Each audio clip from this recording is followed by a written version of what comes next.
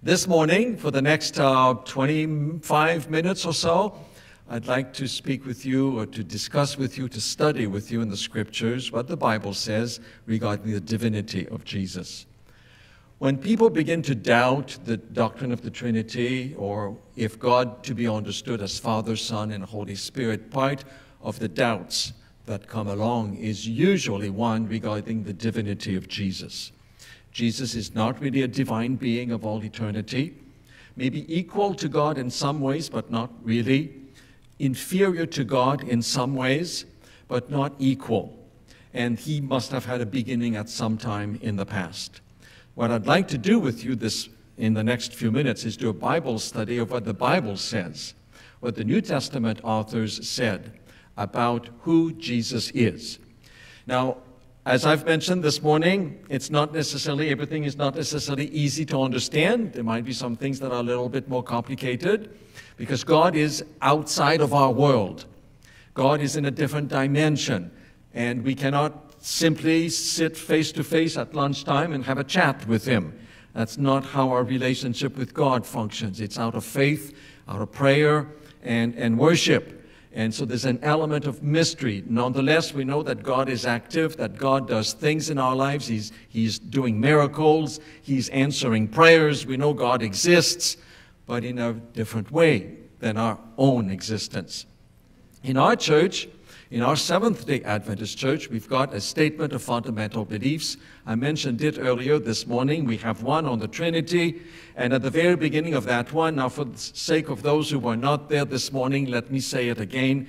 In that statement on the Trinity, it says that there is one God, Father, Son, and Holy Spirit, a unity of three co-eternal persons. So God is immortal, all-powerful, all-knowing, above all, and ever-present. He is, however, infinite and beyond human comprehension. There are limitations to what we are able to understand about God. I think it's okay to admit that. It's okay to be humble when it comes to God. Yet, we know him through his self-revelation in Jesus and in Scripture.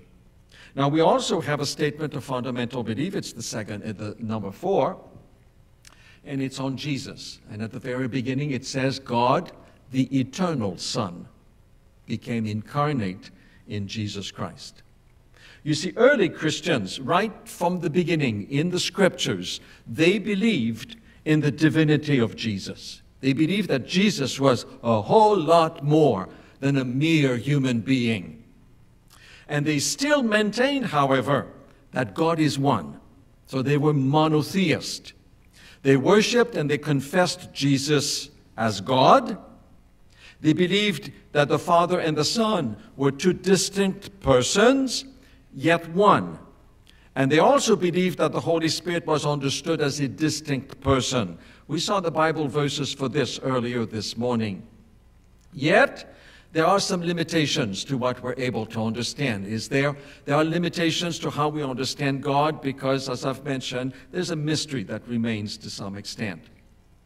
Earlier this morning, I mentioned this author here. Oops, a little too fast. I mentioned this author. He is an Orthodox theologian, an Orthodox priest, and even for them, an Orthodox, among all the Christians that exist on earth, if there are a group of Christians who have written a lot about the Trinity, it's the Orthodox. They write a lot about this for generations and centuries. And here's this man saying, it's not the task of Christianity to provide easy answers to every question, but to make us progressively aware of a mystery. God, to some extent, is a mystery to us. God is not so much the object of our knowledge as the cause of our wonder. And we do wonder about God every day of our lives and in worship. So, what evidence is there in Scripture that Jesus is the divine, co-eternal Son of God? I'd like to do 3 things this morning in the next few minutes. First, I'm a teacher, so I give you the lesson plan, and here's where we're going. First, what is the Bible saying about Jesus being God? That will be the first. Number 2, what is the Bible saying when it says that Jesus is Lord? that use of the word Lord when it refers to Jesus? What does that imply? Where is that coming from? Number 3, what evidence do we have in Scripture that Jesus himself claimed divinity by divine authority that he would have? Okay, that's where we're going. You ready for Bible study? So here we go. Jesus as God. There are a couple passages in the Old Testament, some prophecies of the Old Testament that indicated to the writers of the Old Testament, but also to the people of the period of the time of Jesus, that the Messiah would be a divine being. Not just a human being, but a divine being. And so here it is. And in this passage, it's in Micah 5, verse 2. But as for you, Bethlehem Ephratah, that's the city, the town where Jesus was born, too little to be among the clans of Judah. You're an insignificant little hamlet in South Palestine. From you, one will go forth for me to be ruler in Israel. His goings forth are from long ago, from the days of eternity. So the Messiah who would be promised to be born in Bethlehem would not be just a simple human being, here the text includes. His goings forth, meaning his life, his existence, would be from a long time ago, from the days of eternity. Now, Hebrew does not have a good way of speaking of eternity. So his goings forth from a long ago, from the days of eternity. In other words, meaning we don't know and cannot say when he began. He has no beginning. That's what the Hebrew implies here. He has no beginning. Don't try. There isn't any. So that's Micah 5, verse 2. At about the same time as Micah, there's another prophet by the name of Isaiah. And in Isaiah chapter 9, it is said, "For a child will be born to us, a son will be given." I should have quoted that passage in the King James Version, so we could have sang it as the Handel's Messiah sings it at Christmas time. You remember that, this is a passage that Handel's Messiah is using in the beginning of the beautiful presentations that people do at Christmas. "For a child shall be born to us, a son shall be given to us, and the government shall be upon his shoulder, and his name shall be called Wonderful, Counselor, the Mighty God, the Everlasting Father, the Prince of Peace." What are the titles of the Messiah according to this passage? Mighty God, Everlasting Father, Prince of Peace. That is who the Messiah would be according to Isaiah. Now, he's not confusing the Messiah and Father, but he's indicating here a close relationship between the two. So Jesus, this Messiah, according to Isaiah, would be Mighty God. That's who he would be. So for people, when Jesus came along, the Messiah came along in the time of Jesus, they already had in their minds that this Messiah would be a divine being. I could quote some other passages like Daniel and the prophecies of Daniel that also used terminology that referred to the Messiah in ways that indicative that he would be a divine being. But let's go to the New Testament. I read in scripture reading a moment ago this passage from John in chapter 1. "In the beginning was the Word, and the Word was with God, and the Word was God. He was with God in the beginning." Now, something that's very interesting in Greek literature, a little bit in Hebrew as well, but particularly in Greek, is a way of writing. People have a way of writing that is called don't mind a technical word, it's called a chiasm. The Greek alphabet has a letter that is called chi, C-H-I, chi. The shape of that letter is an X. It's an X. And Greek writers very often wrote using the metaphor of the letter chi. So it's like in the shape of an arrow, like you see here on the screen. It's the shape of an arrow.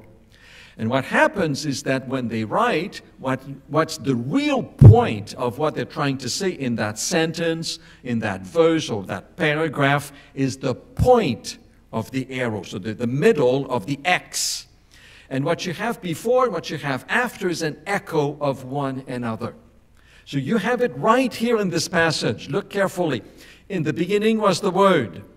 And then in verse 2, it's repeated again at the very end.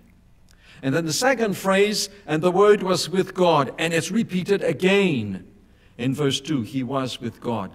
But the point of the arrow, the core of the X, the middle of the chi here, is the point that the author wants to make. The Word was what? God. Something else happens here in the Greek language, is that in that little phrase, and the Word was God, there is no article. Just like we have it in English, there is no article before the word God. And in Greek, when you've got the verb to be, was, and you've got a word that has an article, but the other word does not have an article. So the word has an article, that's the verb to be, then the second word does not have an article. In the Greek, when you have that kind of a sentence construction, in the case here of this chiastic structure, the word God here is not only referring to a being that is God, it's referring also to the essence of what God is.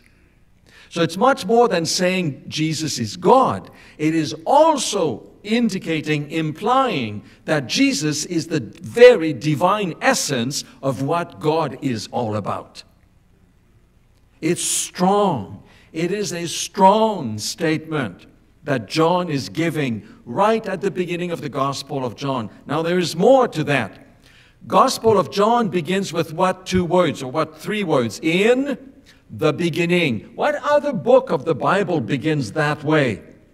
Genesis chapter 1, verse 1.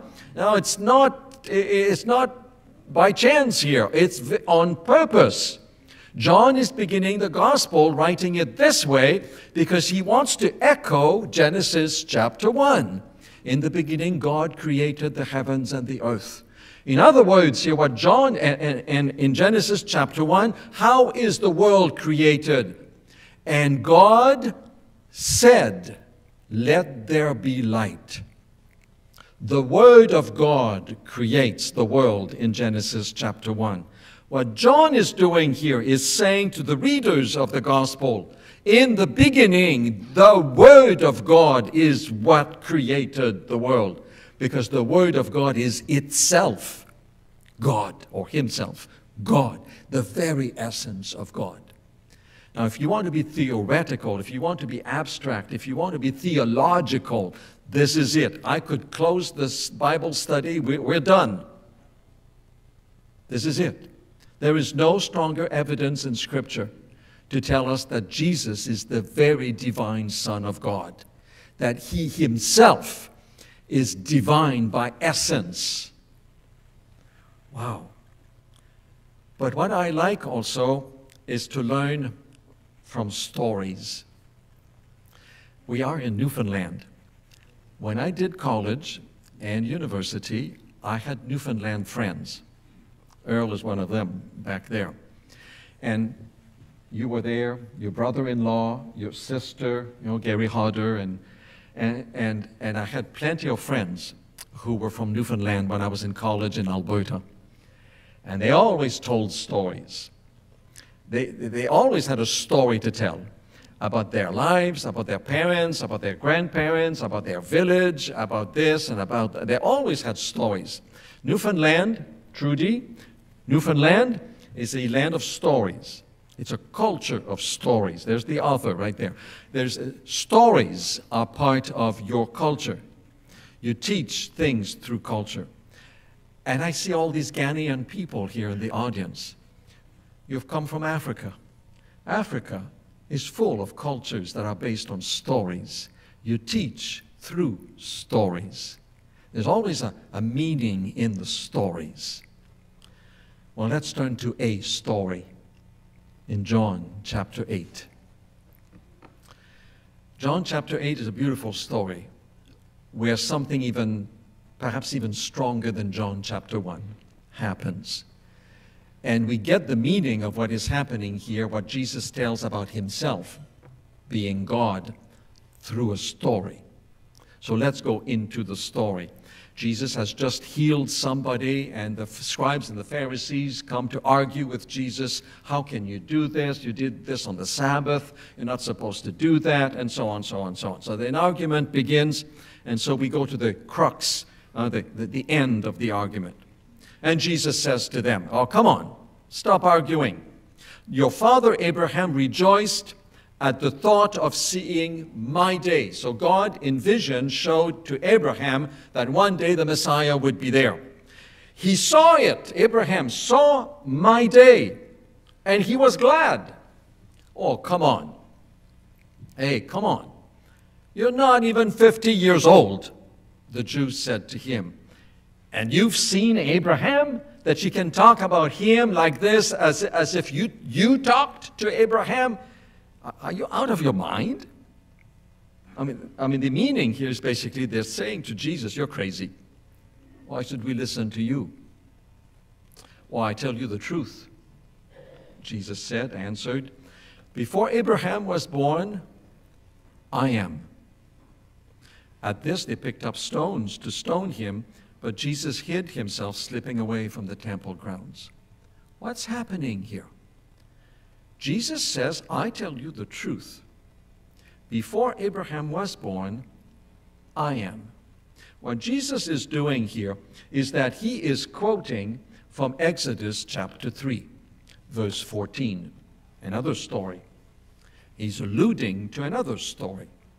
Moses is at the burning bush, and God is giving a mission to Moses to go back to Egypt to free the Hebrew slaves from Egyptian captivity. And Moses says, I can't do it. This is too big of a task for me. And you know what? I don't even know who you are. And they're going to ask me, who is this God that is sending you back to Egypt, supposedly the God of the Hebrews, to liberate the Hebrews from Egyptian slavery? Who are you? And God says to Abraham, well, tell them, I am who I am has sent you. That's my name, Yahweh. What Jesus is doing here is that he is quoting the name of God in Exodus chapter 3, verse 14. Before Abraham was born, I am. He is referring to the name of God in the Old Testament. And what he's doing here is one more thing. Not only is he referring to that name, but he is claiming to have been the one who talked to Moses in the burning bush. That's what he's doing. Before Abraham was born, I'm the one who talked to him in the burning bush. I am. So Moses saw God, had this relationship, wrote what happened at the burning bush. Jesus is having this confrontation with the scribes and the Pharisees about, doing miracles and so on. And they're doubting who Jesus is. And Jesus tells them through a story, I am. I'm the one who gave all of these prophecies to Abraham and talked to Moses. I'm the one who liberated our ancestors from slavery in Egypt. I am who I am. Well, that is big. That is huge. Jesus claims to be the Yahweh of the Old Testament. Now, how do we know that that's what he means? That he's just not simply referring to God the Father. Like before Abraham was born, I was with the Father. How do we know that that's, there might be some nuances there? How do we know that? Stories. Stories tell us what's happening. What happens next? Jesus doesn't need to say anything more.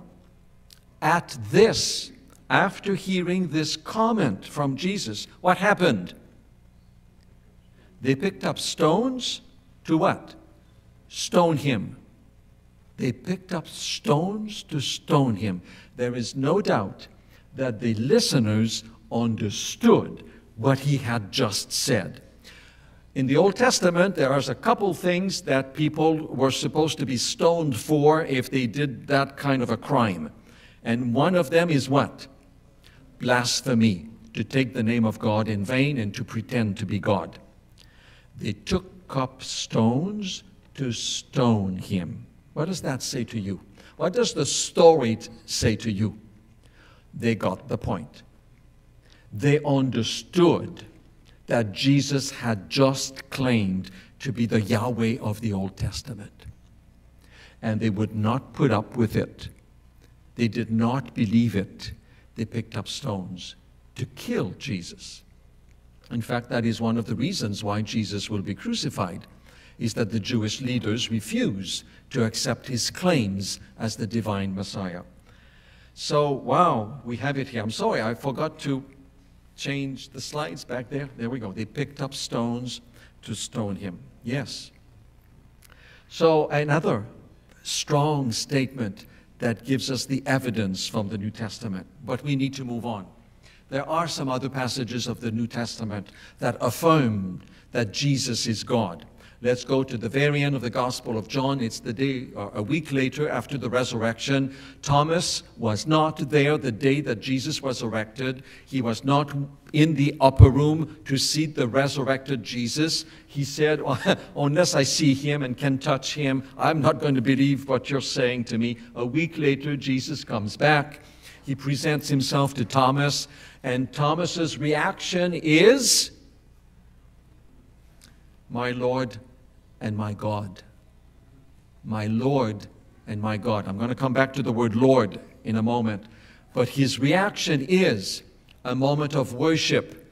And now he understands Jesus is not only the Messiah, he is also God. This is a confession on the part of Thomas. Let's look at Paul. Paul in Colossians chapter 2, "For in Christ all the fullness of the deity lives in bodily form." So in the image of a man, in the incarnation, the fullness of the divinity is in Jesus. Partial divinity, a little bit of it, 95% of it. Fullness of the divinity is in Jesus. Let's go to Romans chapter 9. At the end there, whose are the fathers and from whom is the Messiah according to the flesh, who is over all God, blessed forever. Amen. So Paul here intimates that the Messiah according to the flesh is also God, blessed forevermore. Titus chapter 2 verse 13, "Looking for the blessed hope and the appearing of the glory of our great God and Savior, Christ Jesus." So Christ Jesus is great God and Savior. That's Paul and Titus, but the same thing is about very close to in 2 Peter chapter 1. "To those who have received a faith of the same kind as ours, by the righteousness of our God and Savior, Jesus Christ." So you have a number of authors, again, in the New Testament who certify that Jesus is truly God. You got the stories, you got John, you got Peter, you got Paul. Beautiful things. So we do know that the Scriptures accept Jesus as God, as divine being. But let's move on. I see the time is going along here. Number 2, the word Lord. What does the word Lord imply? In Luke chapter 2, at the very beginning there of the stories about Jesus, and the angels said to them, the shepherds, "Fear not, for behold, I bring you good news of great joy that will be for all the people. For unto you is born this day in the city of David a Savior, who is Christ the Lord," or the Messiah, the Lord. Now the interesting things here, here's perhaps a theological statement from one of my colleagues, Paul Peterson, where he explains that in the Jewish time, I'll just summarize what the statement says, in the time of the Jews, and still today, the practice has not changed. When Jewish people read the Bible in the Hebrew, or even in the English, and they see the name of God, Yahweh, in the Hebrew, they will not say the word as they read. So they're reading in the Hebrew, and they come to the word Yahweh. They will not pronounce that word. Instead, they will say the word Lord, Adonai. It's a Greek word. They will say the word Adonai. So they read, Adonai, and they continue to read. So instead of saying the word God, Yahweh, they will say the word Adonai. And the word Adonai in the Greek means Lord. So in their minds, so in the minds of the readers of the Bible, when you have the word Lord, it's a direct reference to the name of God, but an indirect reference to the name of God. Instead of pronouncing it, you say the word Lord instead. That's basically what it is. So when you hear the name of the Lord, it's a Hebrew reference that people will say instead of saying the very name of God. Why do they do that? It is respect for the name of God. Thou shalt not take the name of the Lord your God in vain, to the extent that you don't even say the name of the Lord. And that way you're sure not to take it in vain. So you don't even pronounce it. That's how they keep the third commandment. So, what do we have here? Well, in a number of Bible passages, the word Lord is referred to refer to Jesus. Indirectly, that's a reference to the God of the Old Testament. So John the Baptist, and you, child, will be called the prophet of the Most High, and for you will go before the Lord to prepare his ways. Reference to Jesus being the Lord of the Old Testament. In the book of Acts, the word Lord happens many times, and even in Acts chapter 9 alone. In Luke's narrative of Paul's conversion on the road to Damascus and the baptism by Ananias, the name Lord is used 8 times to refer to Jesus. 8 times, just in chapter 9 of the book of Acts. And here's an example. Here's this passage. And when he had come to Jerusalem, he attempted to join the disciples, and they were all afraid of him, for they did not believe that he was a true disciple. They thought that Paul was just a spy. But Barnabas took him and brought him to the apostles and declared to them how on the road he had seen the Lord who spoke to him. So who did he see on the road to Damascus? Well, he saw Jesus. But the word Lord is used. He saw the Lord on the road to Damascus who spoke to him, and how at Damascus he had preached boldly in the name of Jesus, so that he went out, in and out among them at Jerusalem, boldly, again preaching in the name of the Lord. That's Hebrew. That's a Hebrew way of referring to God. The name of the Lord is the word Yahweh, but you don't pronounce it because you're respectful of the name. So a number of times in the book of Acts, Jesus is referred to as the Lord. That's another indication that early Christians understood the Messiah to be divine, to be the Son of God, to be God himself. One last one, last few verses. The divine authority that Jesus has. Again, we learn this through stories. There are a number of places in the scriptures where Jesus does things, actions, and these actions can only be done by God. A human being cannot do that, but God can. So here we go. A couple of them, just 3 or 4 examples. In Mark chapter 2, forgiving sins.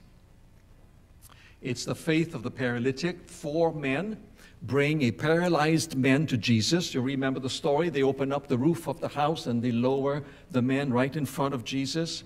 When Jesus saw their faith, he said to the paralytic, "Son, your sins are forgiven." Now, some teachers of the law were sitting there thinking to themselves, why does he say this? Why does he talk like that? He's blaspheming. Who can forgive sins but God alone? That's right.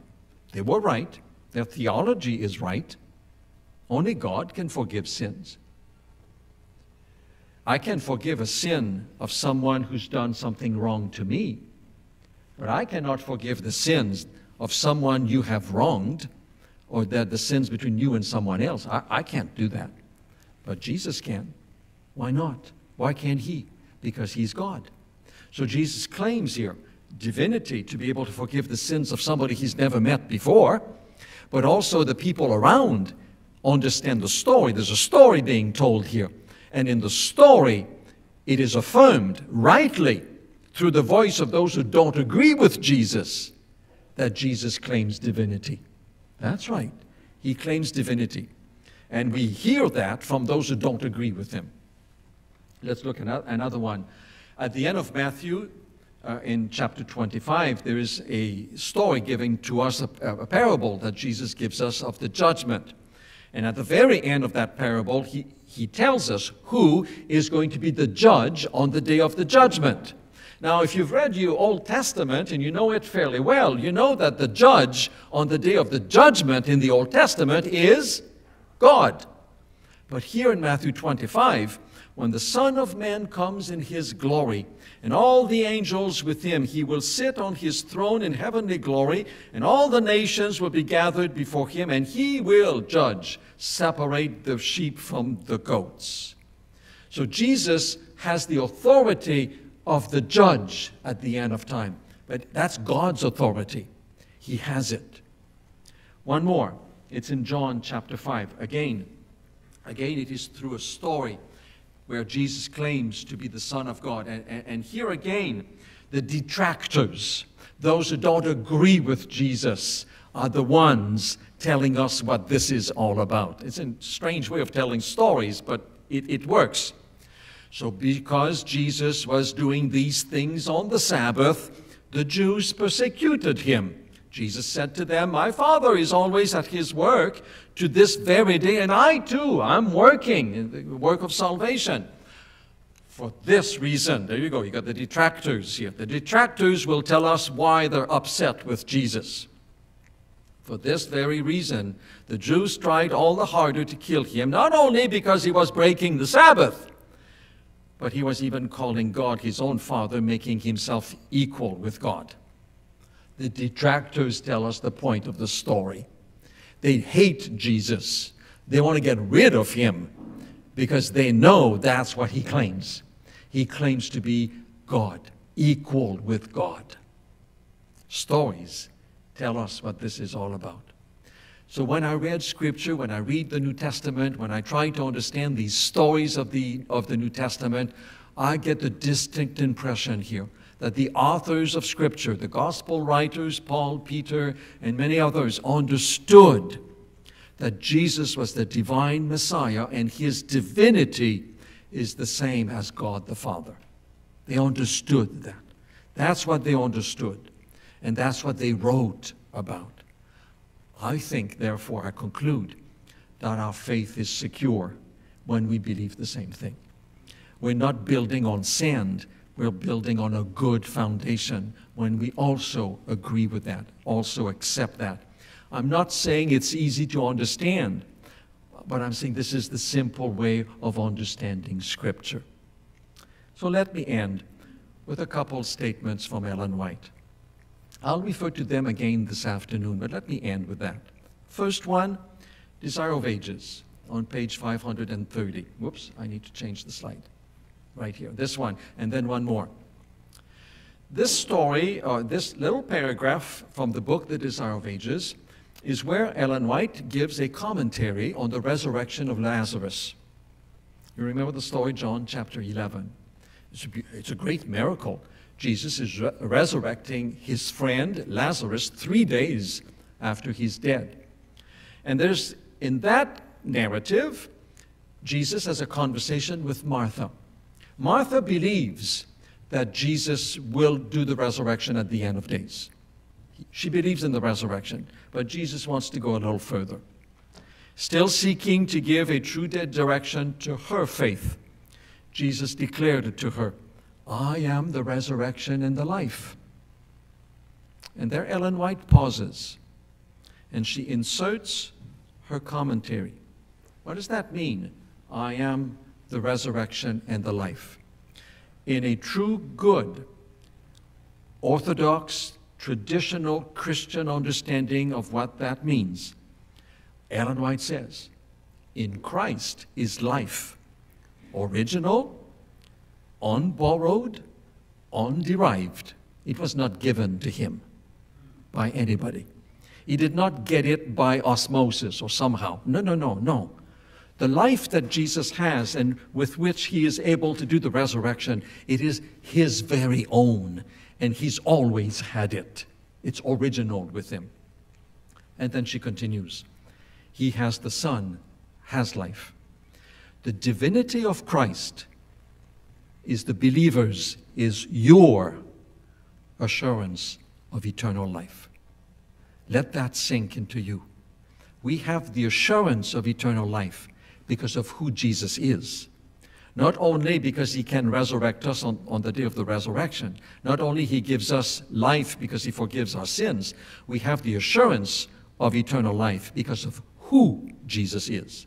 Not only what he does, but who he is. We believe in a Savior who is God himself. One last passage. Pastor, if you can help there, go to the very, very last slide of my PowerPoint. I don't want to skip with my clicker through 20 slides. Let's go to the very last one. Another beautiful statement from Ellen White. I'll end with this one. The incarnation of Christ, his divinity, his atonement, or dying for us on the cross, his wonderful life in heaven as our advocate, the office of the Holy Spirit, all these vital themes of Christianity are revealed from Genesis to Revelation. Each is a golden link in the perfect chain of truth. Our belief that God is Father, Son, and Holy Spirit, that the Spirit is a person, our comforter, our guide in our Christian life, that Jesus is the eternal Son of God, very God. All of these beliefs are true, good Christian beliefs, and our faith can be established by believing in them and hanging on to them. It is part of our assurance of salvation. May God bless you as you have a strong faith that you hang on to who God is and you hang on to who Jesus is. Amen.